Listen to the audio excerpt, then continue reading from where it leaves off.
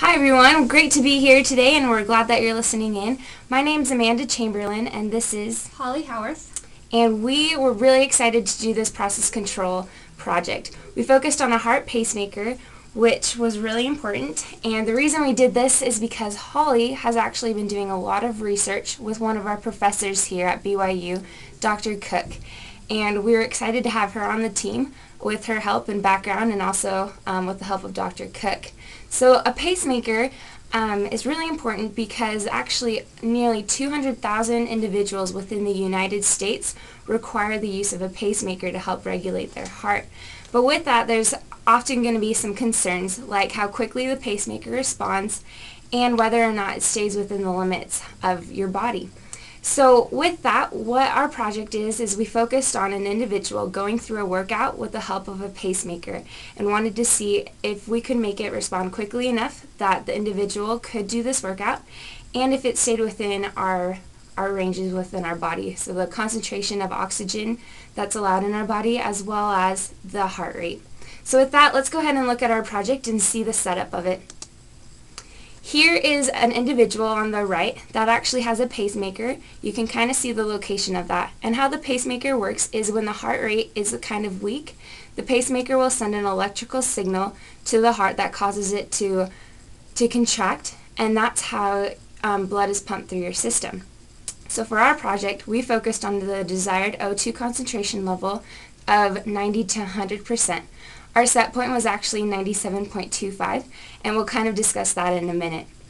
With a workout, you want your desired heart rate to be between 120 and 180 beats per minute. So that was another limit that we had to be sure we didn't pass or go below. And then finally, our project, we did a 60-minute workout, and we assumed a 10-minute warm-up with a 40 steady workout of 40 minutes, and then a cool down of about 10 minutes. And for this project, we actually did a lot of research, and we found some literature values that we use for our heart rate PID controller, our heart, and our pacemaker, which I'll point out on the next slide.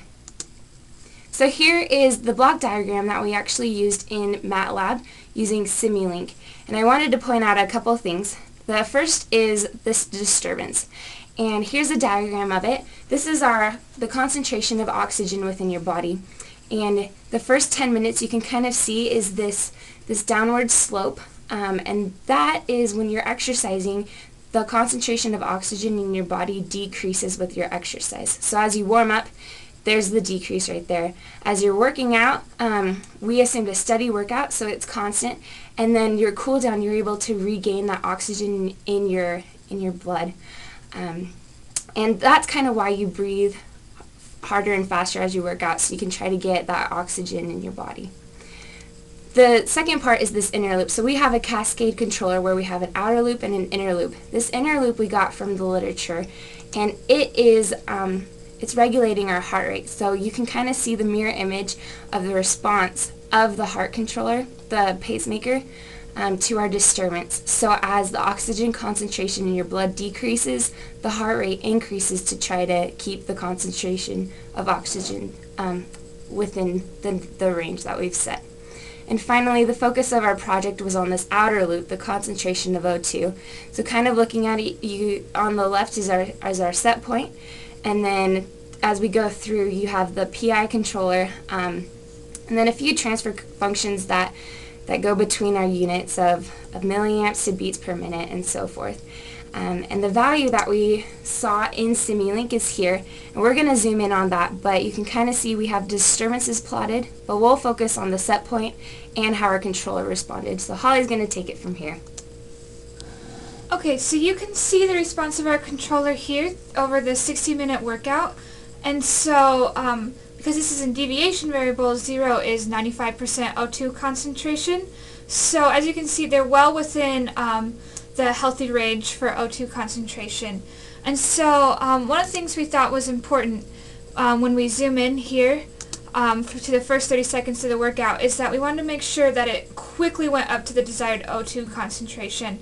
So there's about a 50% overshoot, but we felt like that was fine because it doesn't matter if there's more overshoot because it doesn't matter if there's more O2 concentration in the body. And as you can see, it gets up to the set point within 5 seconds. So they will be just fine with the amount of O2 concentration during their workout. So you can see in the 60-minute workout, it's not quite at the set point during the warm-up and cool-down periods, but it's still within acceptable levels of O2 concentration, and that was what was most important for our subject, so that they would not require medical attention during their workout. So in conclusion, we successfully controlled the heart rate in order to get our O2 concentration within the healthy limits. It responded quickly. We balanced aggression in this, controller aggression in this case, to get our desired results. And we believe that adjustments could be made for an individual patient because a doctor could take O2 concentration readings at different levels, and that way our controller, our model would stay the same, and they would just adjust for the individual patient's needs. And here are our references. Just want to acknowledge the papers that we used to do this project. Thanks for listening.